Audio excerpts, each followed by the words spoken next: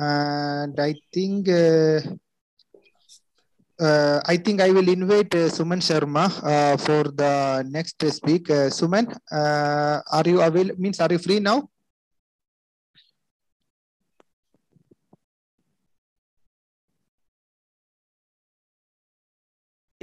You need to mute the microphone. Yes. Yes. Okay. Yes, I'm free. I'm available.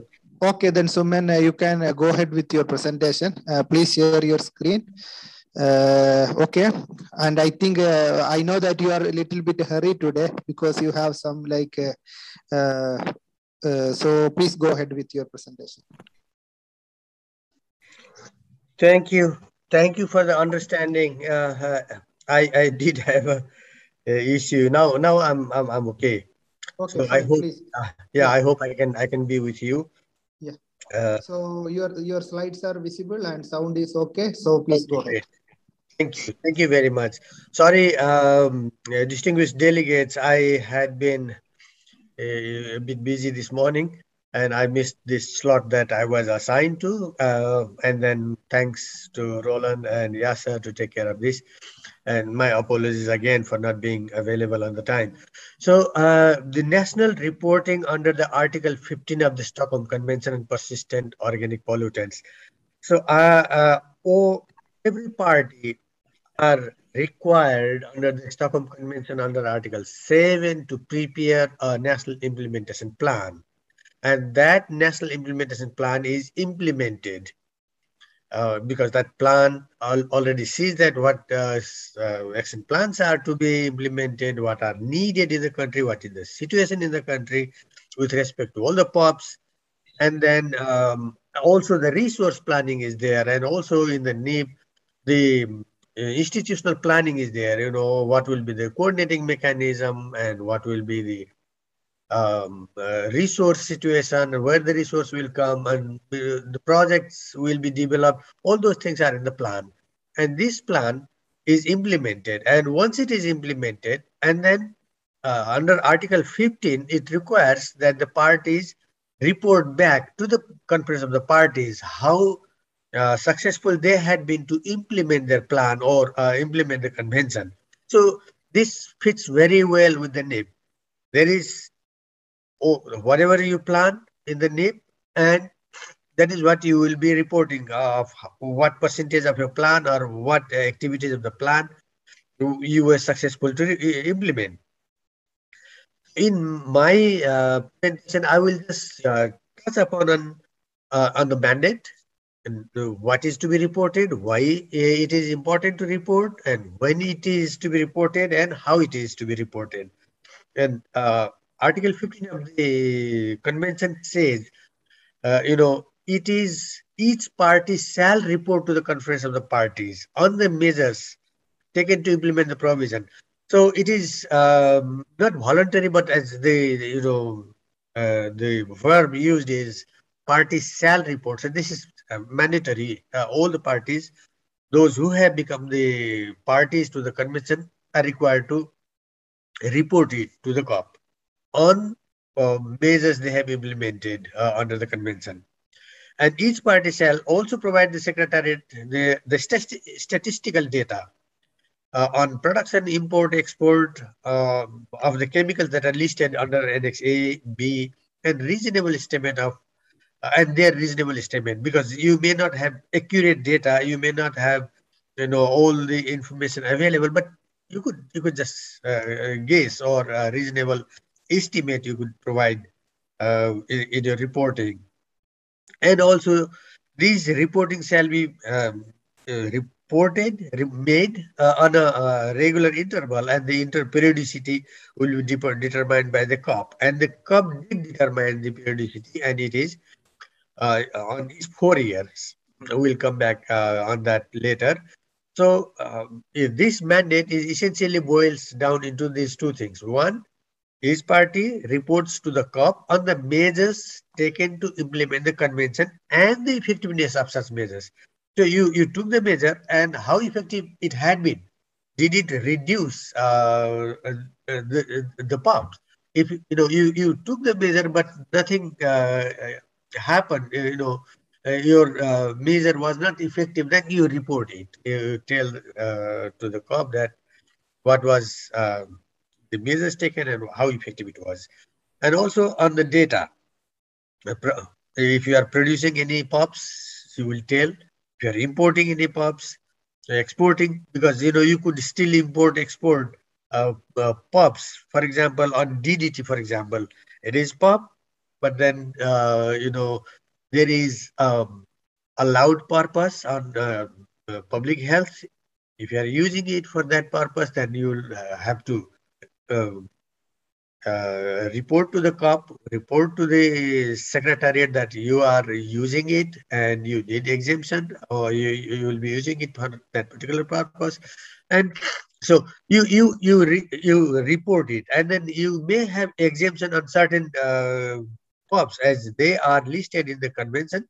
Then there is a window, then that window allows you to 5 years of window that allows you to take your necessary steps so that you do not need to use that. But then for those 5 years, if you are registered your exemption, you wanted to use it, then that uh, uh, uh, POP you can import, you can still import, and you can export. For example, you can export the PCB, which is you cannot use. Nobody can use it, but then you can export it to the developed countries or the industrialized countries where the facility is, or anywhere where the facility to final disposal of that in the environmentally sound manner. So that is what we have. This statistical data we need, and then um, yeah, this is it. There are other reportings also in addition to be reported. For example, as I said, the progress report in eliminating PCB, and what is the reduction of the unintentionally released POP like DAX and furan. Have you been able to reduce? So those things are to be reported. And there are other reporting than Article 15. For example, the DT report is partly goes with the national reporting, Article 15 reporting, but there is another process ongoing. There is a register of the parties who are using DDT, and they need to report it on a periodic basis. And so why is reporting important then? What is the use of this information? The objective of Article 15 reporting is the information on the measures taken by the parties to implement the convention, as I already said. So this will serve as example of good practice for other parties and evaluation of the effectiveness of the convention. So there is Article 16, where effectiveness of a convention is evaluated. For that reason, you need to have the information.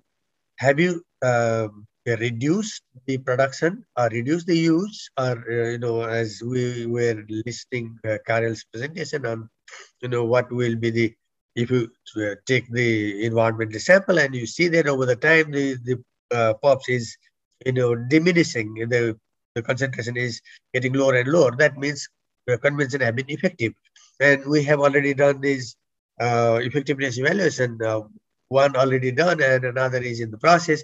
So we have seen from the first reporting effectiveness evaluation, the level of the POPs are declining, really declining. So it shows that the convention is working.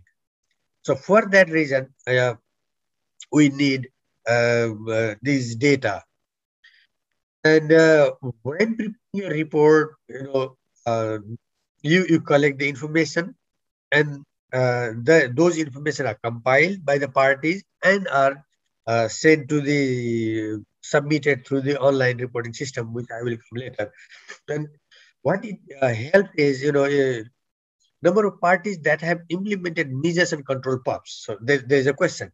And in that question, there are answers like, yes, no, not applicable. So if you look at these POPs, we have looked into, we found that For example, on Aldrin, there are they said that yes, they have put into place the control measure for Aldrin. Maybe they have made the legislation that bans it, and there are like 11 parties. They said no, they have not done anything, and 53 parties did not respond.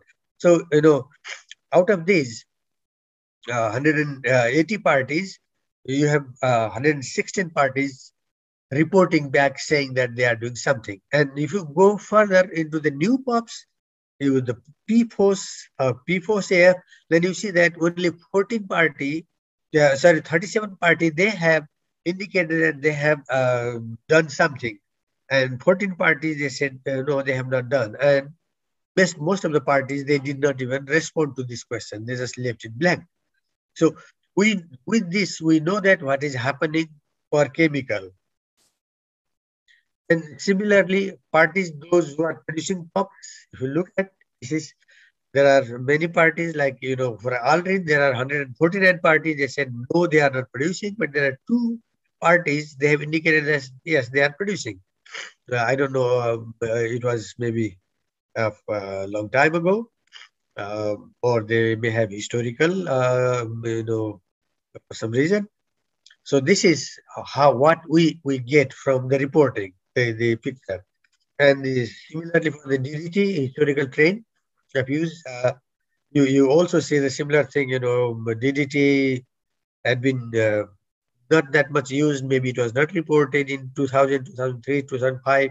But as we go into 2007, 8, and 9, there was in sub-Saharan Africa, the use is a bit higher in that region, and other region it was less.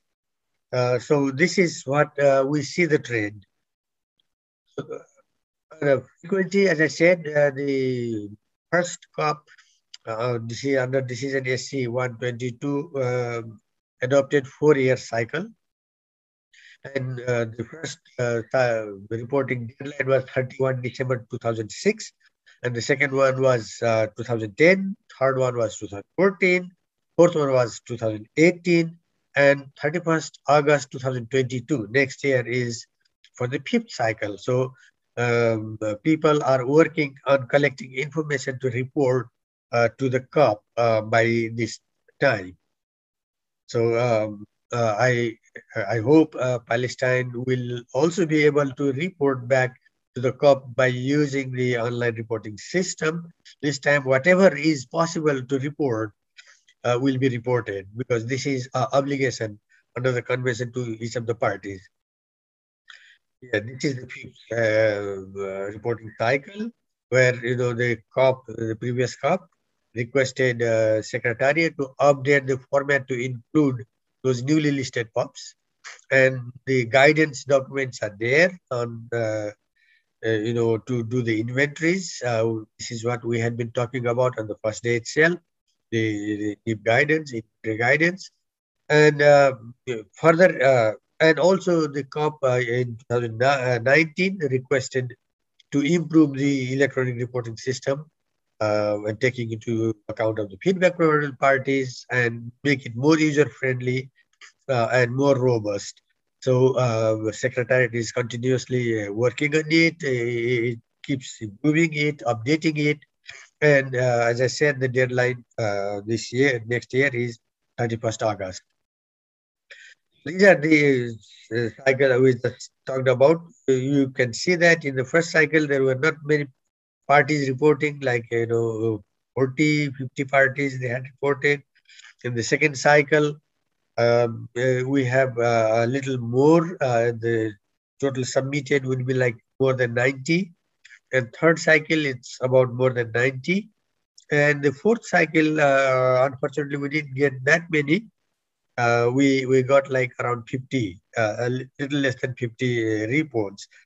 And on the 5th cycle, we are hoping to get as many as like 100 reports at least, so that you can draw any meaningful conclusion based on those reports, and that will feed into the next round of effectiveness evaluation. And there is a feedback provision to the parties on their submitted report. What we did was we went through the report and what was not correct, what was not reported back, and what was ambiguous. We raised back to the parties, telling them that these questions were not uh, quite clearly reported.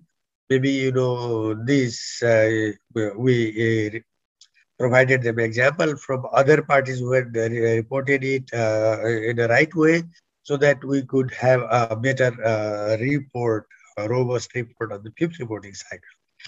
And there is a small intersessional working group working on the manual, the questionnaire, and these questionnaires and manual will be available for the upcoming CUP. And there had been a series of webinars planned and implemented on SC reporting in English, French, and Spanish. And if you need anything, your reason, even we are open to assist parties, country-wise, if State of Palestine wants help on telling or organizing a webinar on the SC reporting, I think that can be done. Yeah, we will have a problem with the language. We may not have, because in the Secretariat, I don't think we have anybody speaking Arabic that well, but we can try. Yeah, this, and also to survey to learn about the party's difficulty in reporting. And key to improve the quality of responses. So there are, we have already indicated in those feedbacks, pay special attention to numeric fields, because it will not accept, any other thing. And also these, some people use as comma as 1,000 dividers. Some people use a decimal point as a divider. So there is it should be used in a standard way that's been given there. And then there are several questions tables per country may have data, but they may not know how to report that. If they have time series data, that's so much better. This is all, and this data obtained from your NIP. And there is, when you do NIP, then these information, because these inventory are already in the NIP, so you can heal your reporting from the NIP inventory.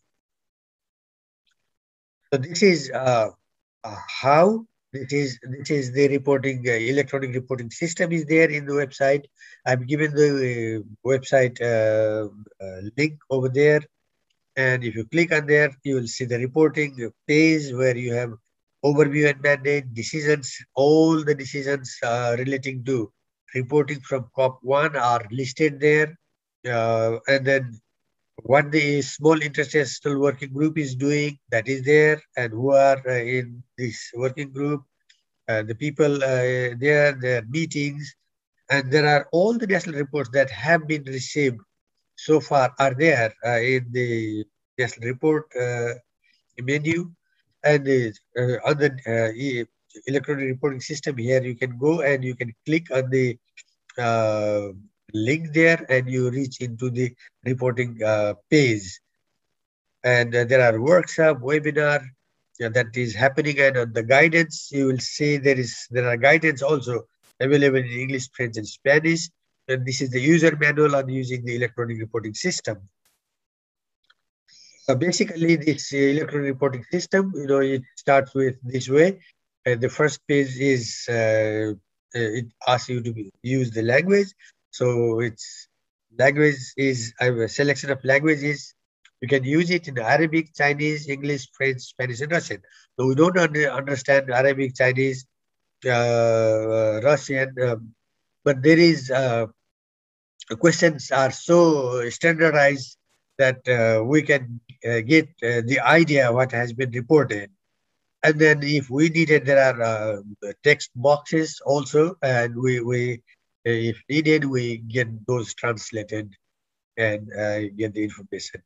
And so first thing you select the language, and then you will be given your username.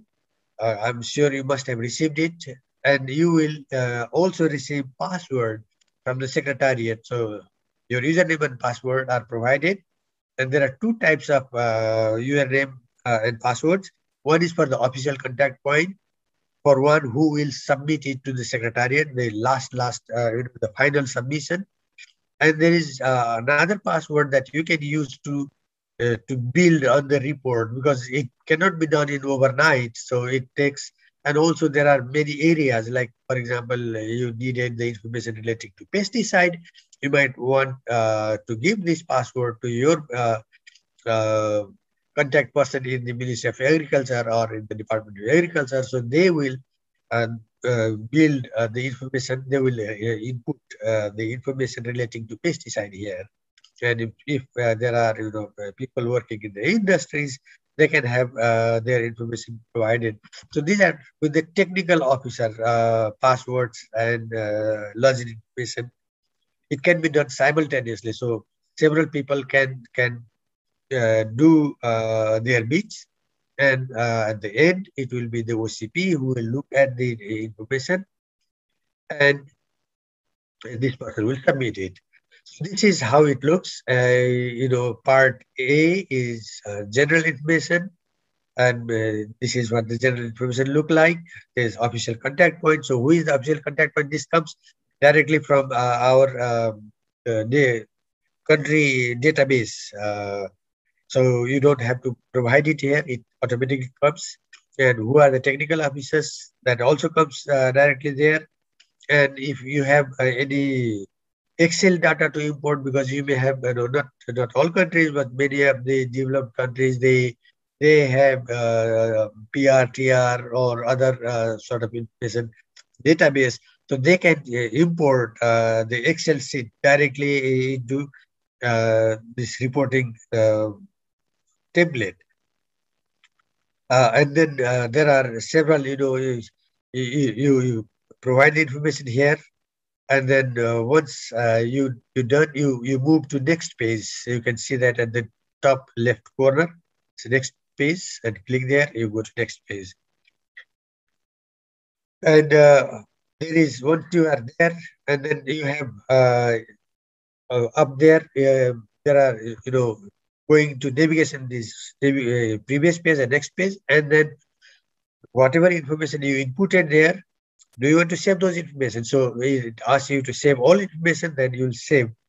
And if you want to check error in this page, so you can click there and it will tell you what is not correct there. If the format is wrong, the unit you have used is wrong, then it will tell you.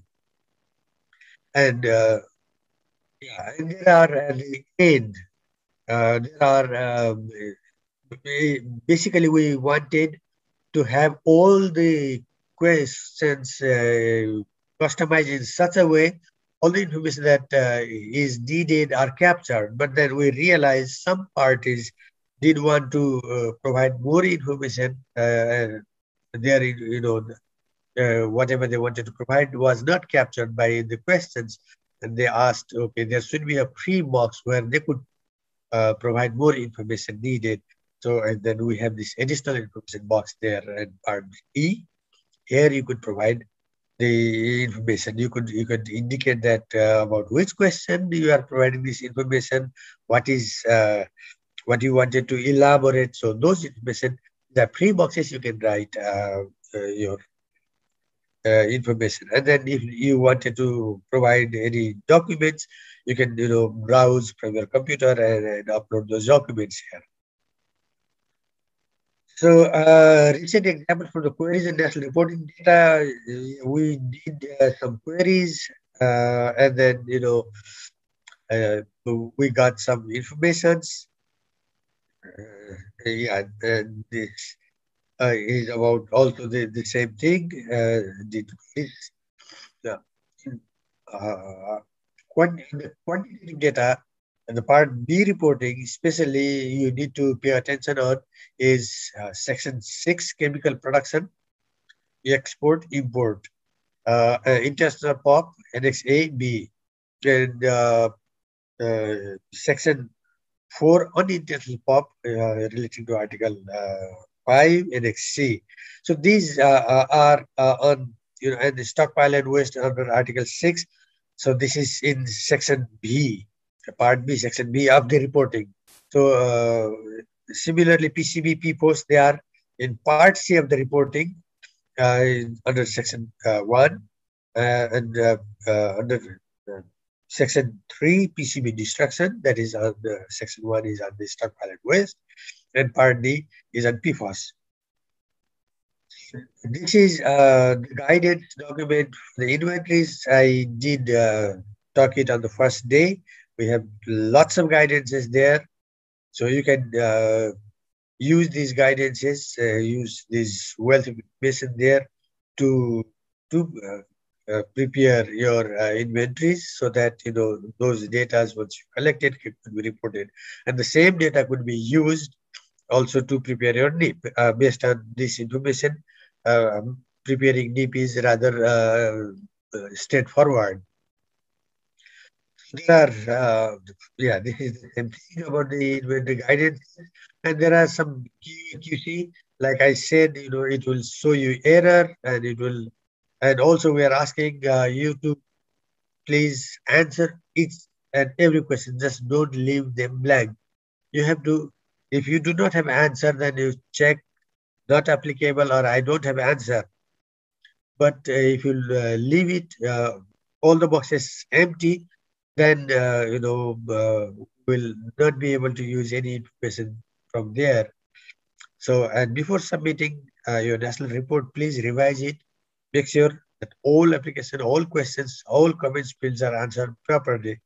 And if you needed any assistance while before submitting, after completing it at national level, but you want to be sure about if it is correct, you can always ask us.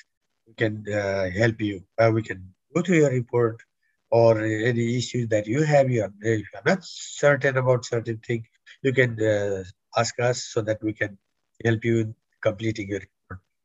Yeah, with this, I'm sorry for the long presentation, but I hope it gave you some idea already to do your reporting, which is not very far due. It's only August, so it's like 7 months, 7-8 months will be there, and we expect you to do your reporting this time.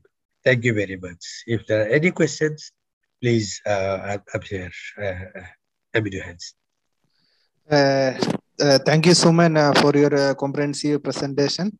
Now, I am requesting the participants, if you have any intervention, please raise your hand.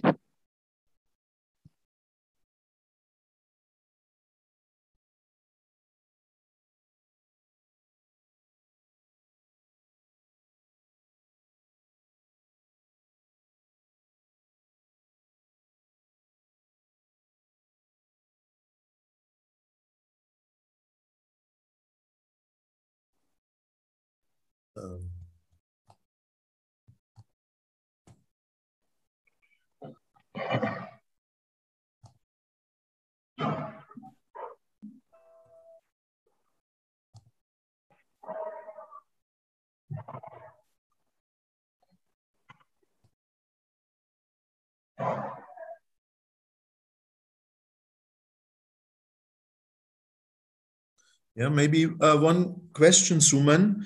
For this Article 15 reporting, is there a presentation maybe on the Stockholm Convention website which gives guidance, or because this is a very specific format, the format itself, could it also be, because this is normally online, could this format also be shared as a document that let's say the environmental ministry can have a look at it?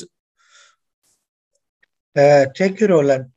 This is exactly what we had been doing in the initial, until I think third reporting cycle.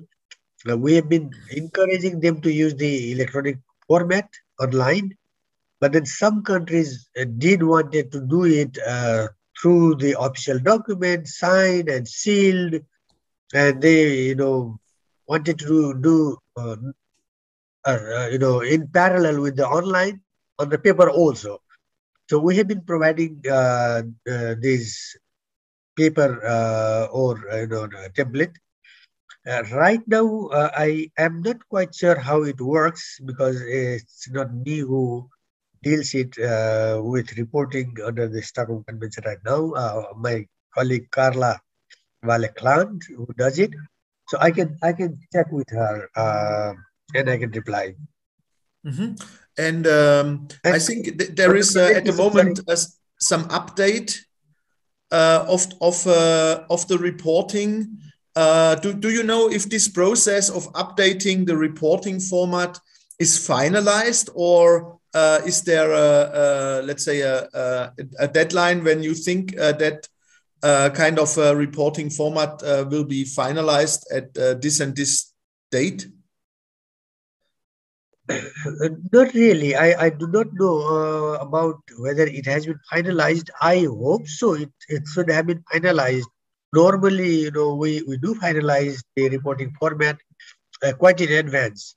So it should have been finalized, but I cannot say for sure without talking to Carla if it is Okay, the case. good.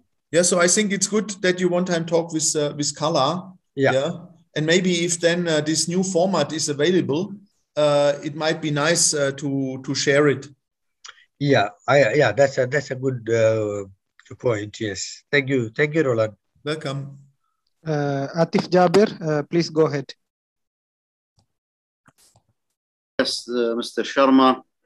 Actually, regarding the questionnaire and during the time of the data collection, my question is the questionnaire or the type of questionnaire which sometimes I refer in the website which you use in the developing country or in the developed country. Is it the same type of questionnaires available in Arabic or English, or for each country they have a specific questionnaire to be tailor made for each country to be easier for the data collection, since this topic is a little bit difficult for the people. It's a new subject. It's not like talking about water, wastewater, solid waste. Normally questionnaire question is common for people, but this is a specific. POPs is. I really have some experience through. Since we implemented the small initiatives here in cooperation with one of the NGOs here in Gaza Strip.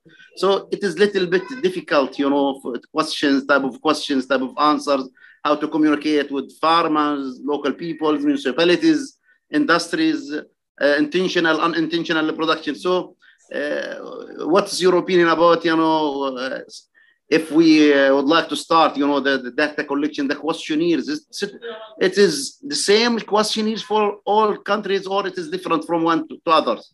Thank you. Thank you, Mr. Jaber. It is the same questionnaire. The idea is to have a, information that is comparable. So if we have a different kind of questionnaire, then we cannot generalize, we cannot compare, we cannot do the time series progress of the implementation, the effectiveness evaluation. For all reasons, we need exactly the same information coming from each of the parties. So it's exactly the same. The only difference is to understand and to report it back if there is any language barrier. For that, to address that language barrier, we have this guidance in different languages. Also, you are allowed to report in your own language in these 6 UN languages. The questions will be in Arabic, so you will understand. Sometimes what happens, even if you speak English, but the technical focal point who is completing this reporting might be, confused with word or here and there. So in order to facilitate the understanding, we have these guidances in different languages, and the format, also the questions in the reporting format in different languages. Is it Roland who is raising hand? No. Okay, sorry. Am I clear? I think Shireen, she has some comment, I guess. Okay, Shireen, go ahead.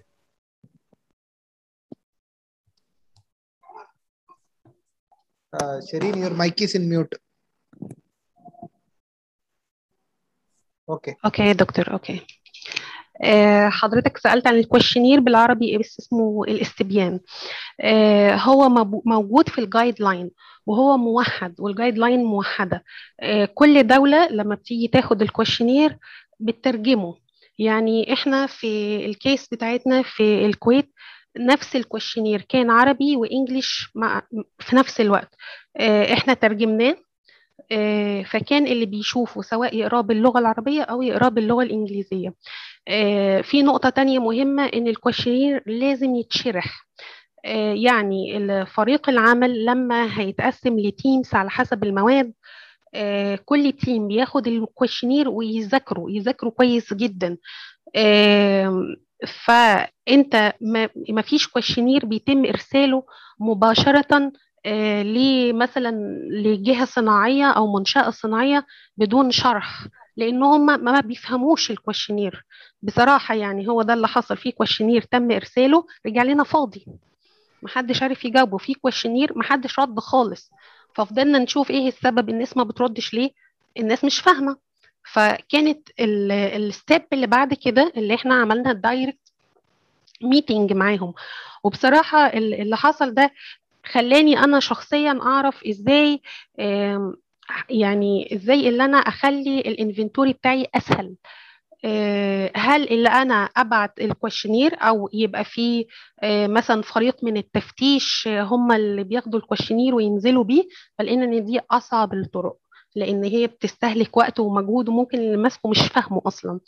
فكان احسن حاجه ان بيكون تيم ليدر لكل ماده من المواد المستهدفه بيدرس الكويشنير، ويتم الاجتماع مع ممثلين الصناعات دي الستيك هولدرز.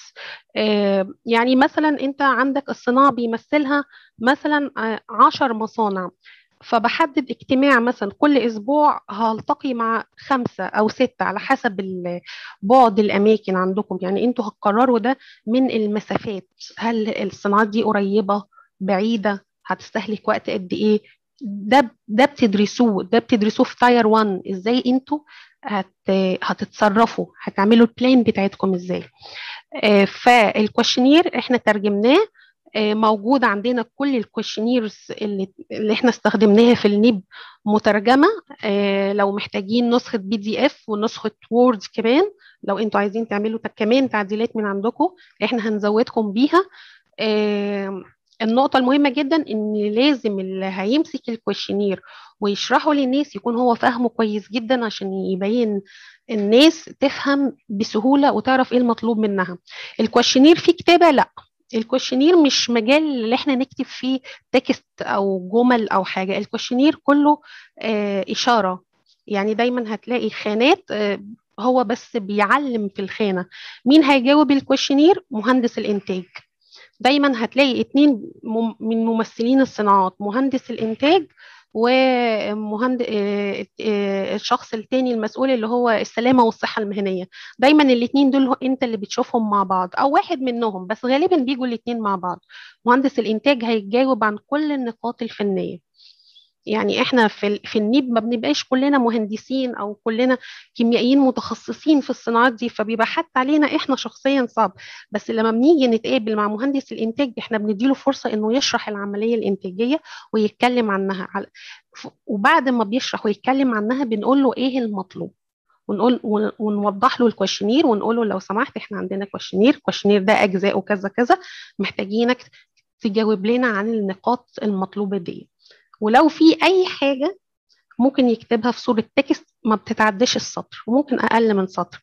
الكويشنير ما فيهوش مجال يعني للكتابة والاستفاضة. احنا عايزين معلومات دقيقة ومحددة، وهي فعلا محطوطة بعلامات، احنا بس هنقشر على العلامة. واي حاجه هتقابلكم في الكويشنير ارجعوا للمكتب وانا هجاوبكم عليها.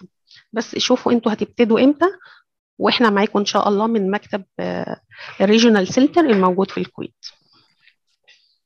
وشكرا. Okay, thank you, Shireen. Thank you, Suman.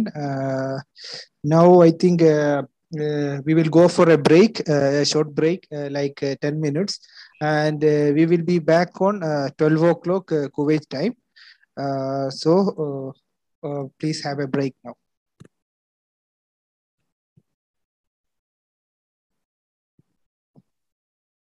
Yeah, thank you, Yasser.